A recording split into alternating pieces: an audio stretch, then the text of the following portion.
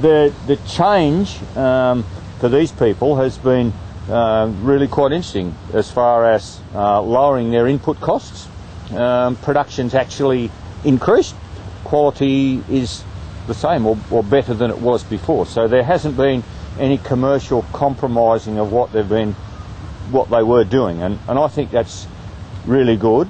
We're collecting some data out of this orchard now. It's they haven't been real good at doing that in the past, but we have now, which is good because to convince growers, I find farmers, to change their practices, there's nothing better than to have a commercial farm doing it, for other farmers to come and have a look at and see what they're getting and how it works. People can come along and talk and explain all they like, but in my experience with farmers, they come and see what other farmers do and see how that relates to them is the best way, I think, to convince growers, that someone's out there doing it in a commercial sense, which I think and they see the equipment that's necessary to get these kinds of results. They figure out what their costs are actually going to be.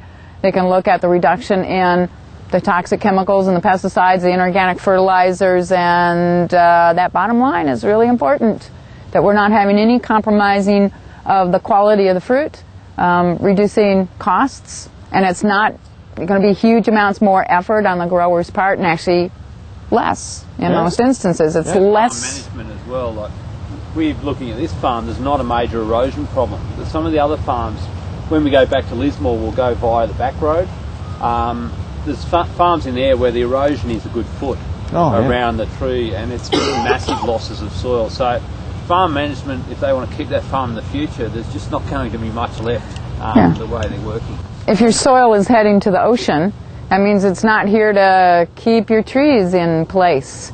And when you start to see, the roots are all up here on the surface, bare, exposed, it's a good place for pathogens and pests to get to your plant. You're not seeing any exposed roots here, really.